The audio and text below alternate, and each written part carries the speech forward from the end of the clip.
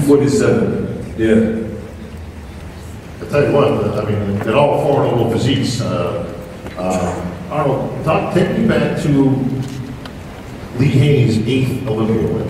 Now, obviously, he ties you in 7, a record that a lot of people think would never have been equaled.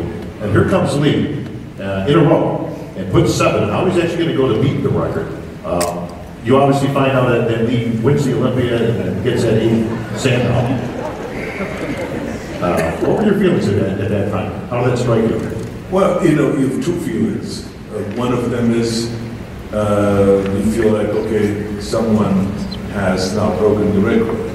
And the records are definitely broken, obviously, so I understand that. But still, inside of you, there's a part that says, shit.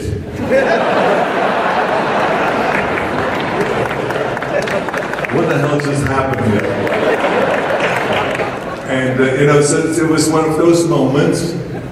But then there was, of course, also the moment of joy, because I have known Lee for all these years, and I have known the struggle that he went through year after year. And it is really hard to stay on top of the game, you know, because you get injuries when you train that hard throughout the year. You cannot go too far away from your top shape throughout the year.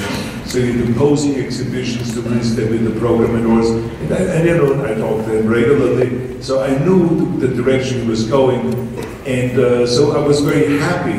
The other side of me was that, the better side of me was that I was very happy for Lee, that he won the 8th Mr. Olympia, and I said, you know, it could easily be that he goes to 10, because there was no stopping him at that point.